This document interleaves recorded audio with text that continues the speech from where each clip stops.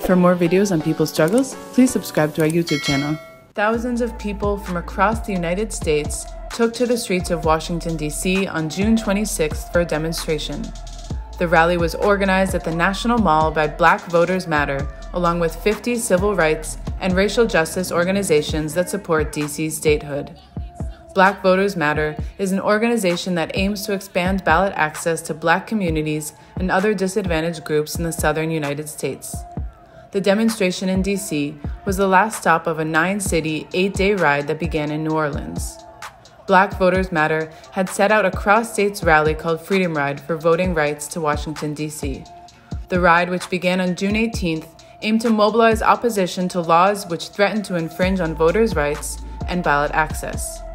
The bus tour also honored the Freedom Riders who organized a bus trip demanding an end to segregation 60 years ago. It is so important that Black Voters Matter is embracing the cause of D.C. statehood, because D.C. statehood is a voting rights issue. When you come to this town that is minority, majority, and we don't have 2 senators, you are talking about suppressing the Black vote, and it's time for that to end. For more than 200 years, Washingtonians have been stripped of their rights as Americans. Let that sink in. Here we are in the shadow of the Capitol of the United States. The demand for D.C. statehood is a long-standing fight of civil rights groups in the United States. After the Declaration of Independence in 1776, the founders of the country decided to make the capital a federal district and not part of any state. Organizers have continued to rally in the streets and in the legislative area to advance in the demand for D.C.'s statehood.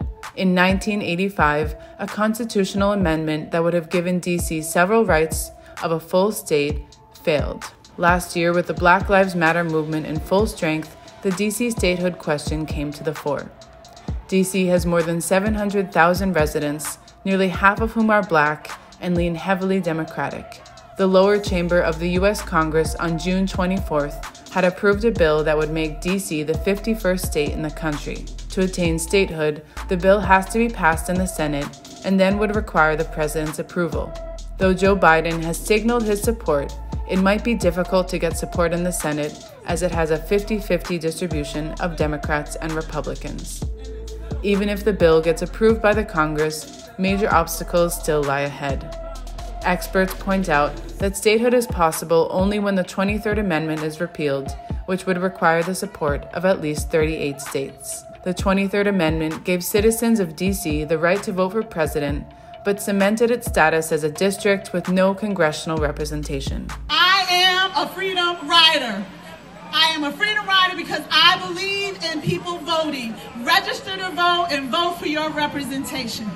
But I, as a Black woman living in the District of Columbia, along with my 700,000 plus neighbors, do not have representation in these buildings behind us. Taxation without representation must end today. This racist system must end today.